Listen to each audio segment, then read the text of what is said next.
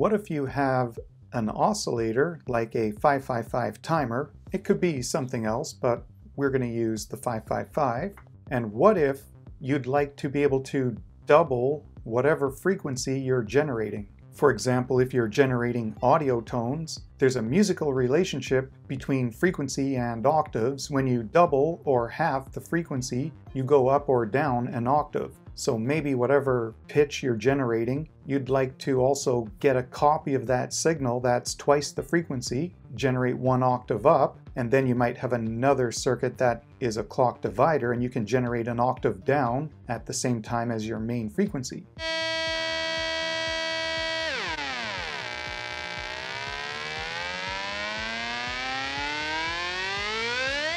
Or maybe you've configured the 555 to be as high a frequency as you can get out of it in your setup, but you still want a higher frequency. It would be nice to be able to double it and then work with that. Maybe you can then subdivide the doubled down a bit or whatever. For the circuit I'm going to build today, my capacitor is going to be 1 nano. My resistor R1 is going to be 510 ohms.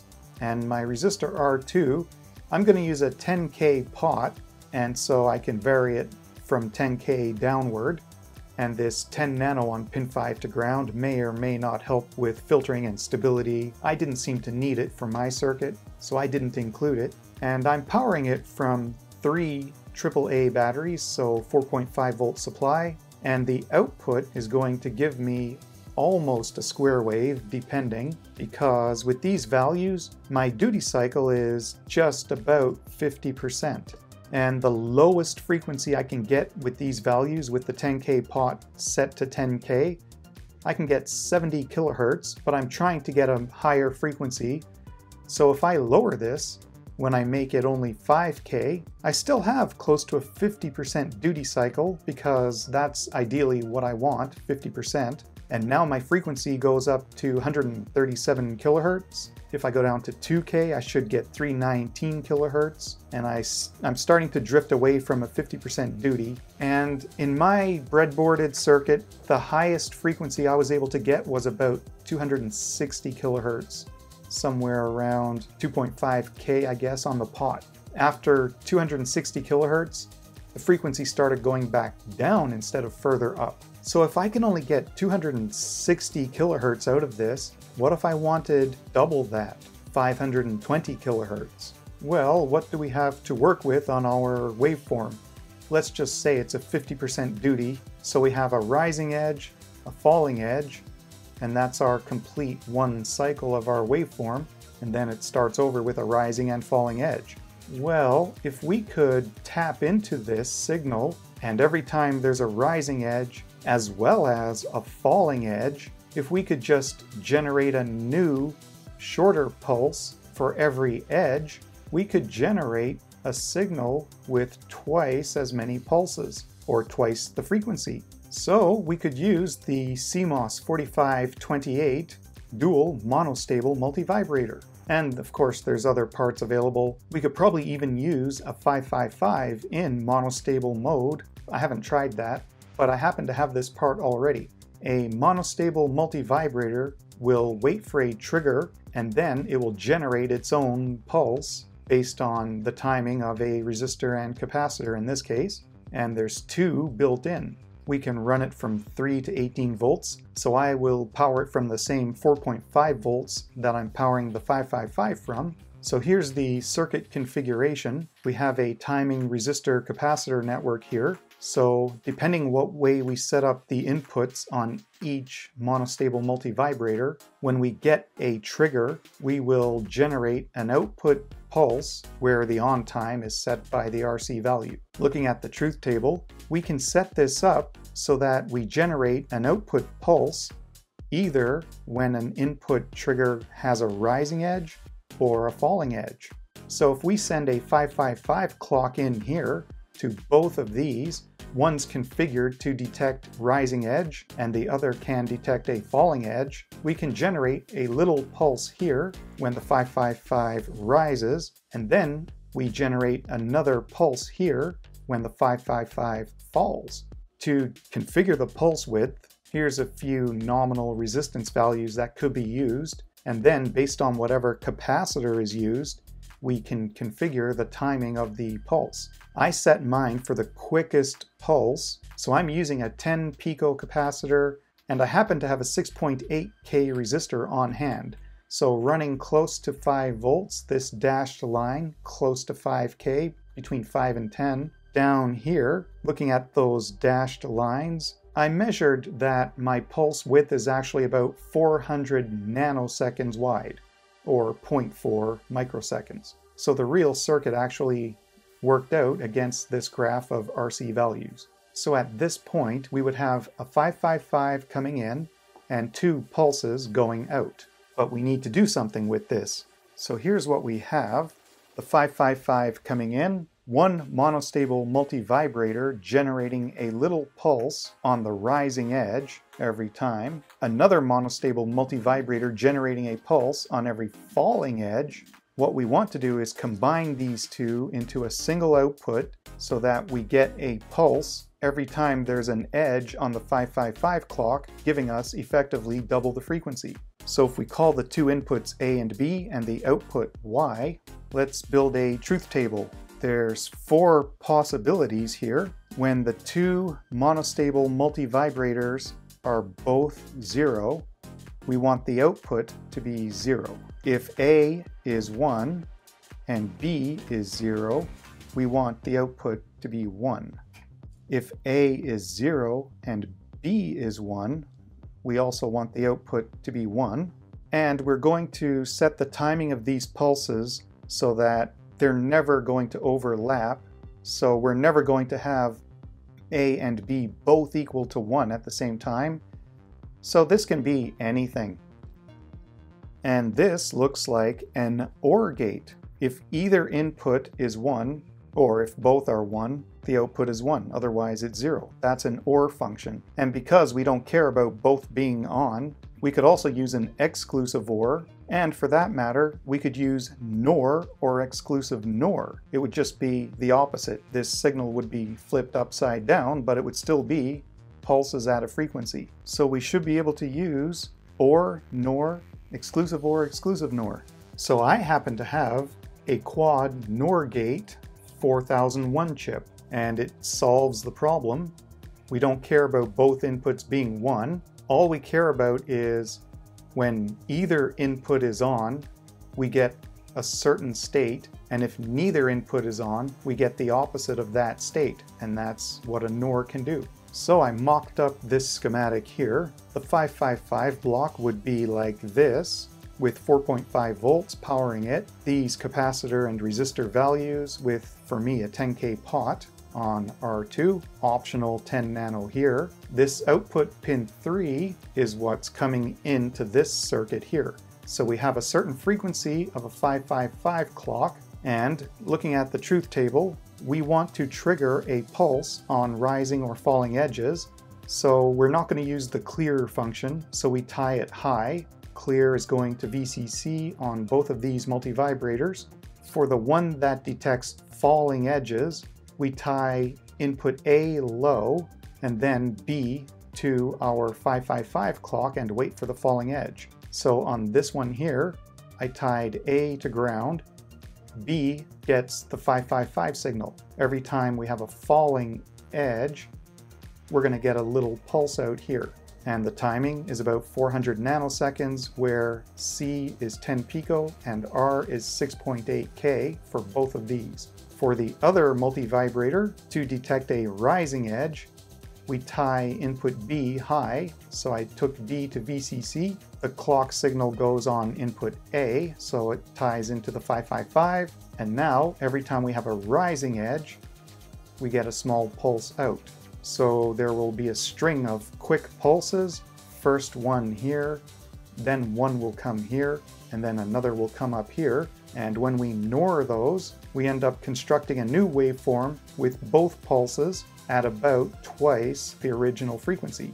One thing we will see in the demonstration, I've been assuming an ideal 50% duty cycle, but especially with a 555, the duty cycle is most likely always going to be not quite 50%. So this isn't going to measure on the scope exactly double frequency. It's actually going to be a bit of a frequency modulation. I will show this on the scope, but if you can visualize, if this isn't a 50% duty, let's say this high period is really quick and then there's a long low period, and then another quick high period and a longer low period. Since we're triggering on rising and then again on falling edge, we'll get a quick pulse generated here on our output, and then on the falling edge, a quick pulse here, so they're really close together, and then we're low for a long time. Then we generate another quick pulse output here, and a falling edge, another quick output pulse here, and then a long time. So it looks like we generated a high frequency, and then we kind of had a long delay between pulses, so it kind of looks like a low frequency suddenly, and then a high frequency right here, and then a wait period, so kind of a low frequency. The way these outputs are going to be not equally spaced, it kind of looks like a frequency modulation.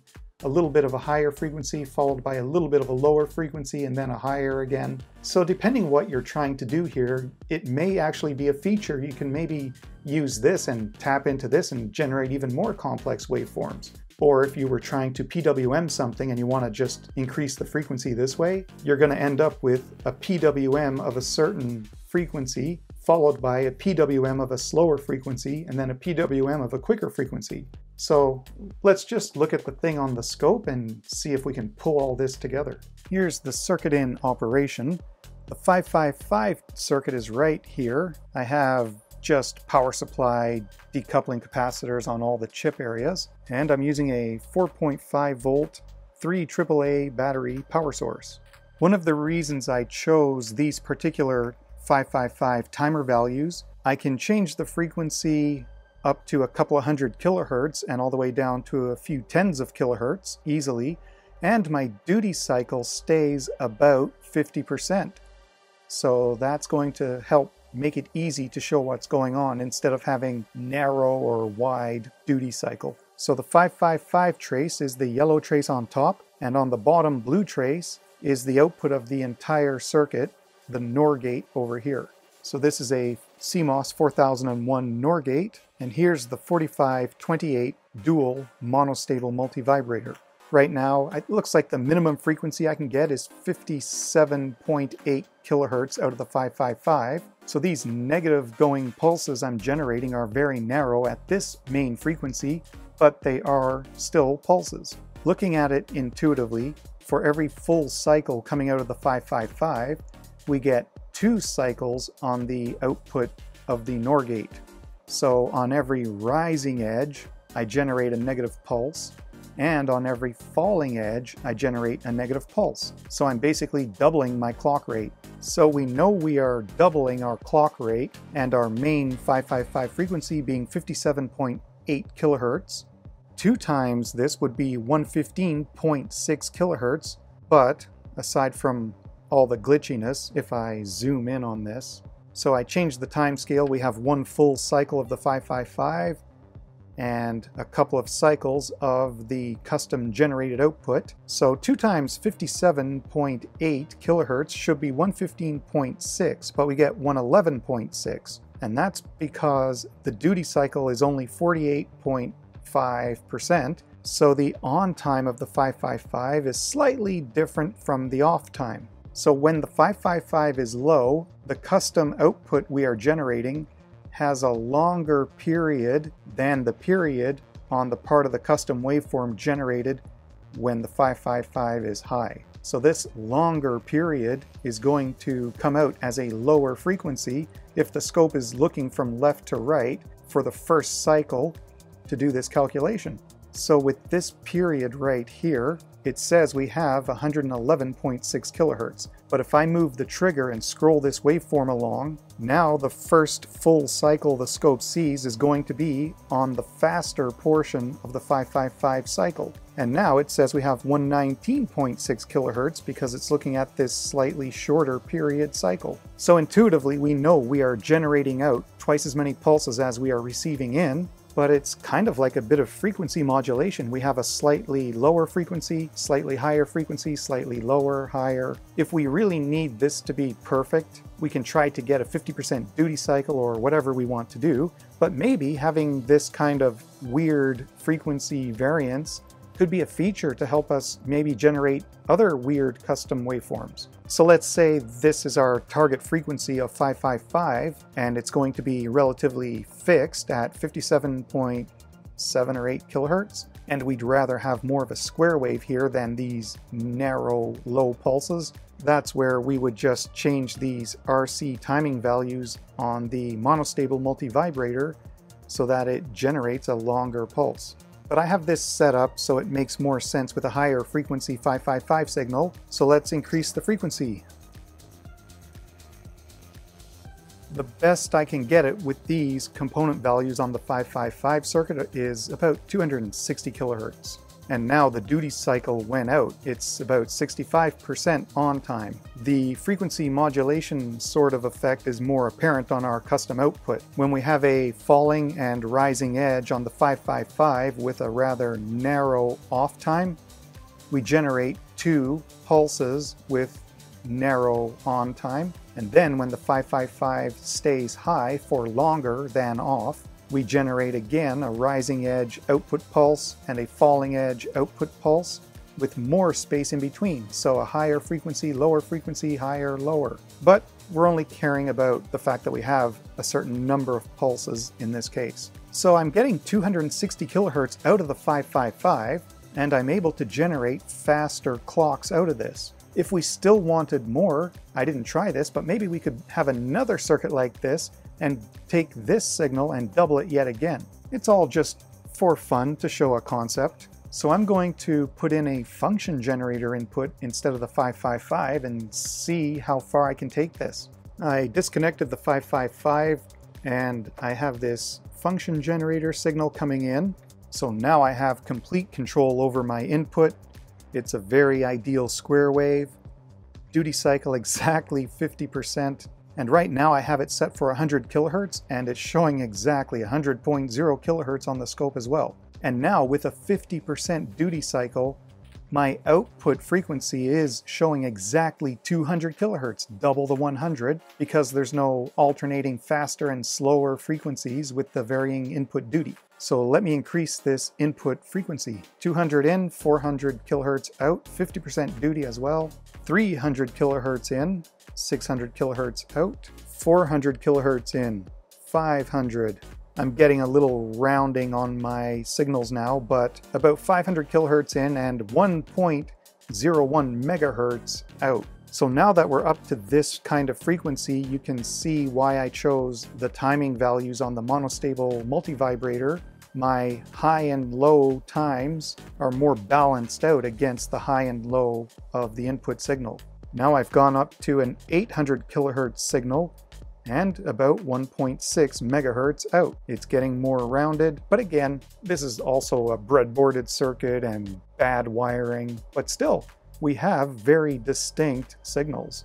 And with 1 megahertz in, my 2 megahertz output signal is kind of having a bit of a narrow pulse here. Here's 1.1 megahertz in, 2.2 megahertz out. When I go to 1.2 megahertz in, I'm getting some issues.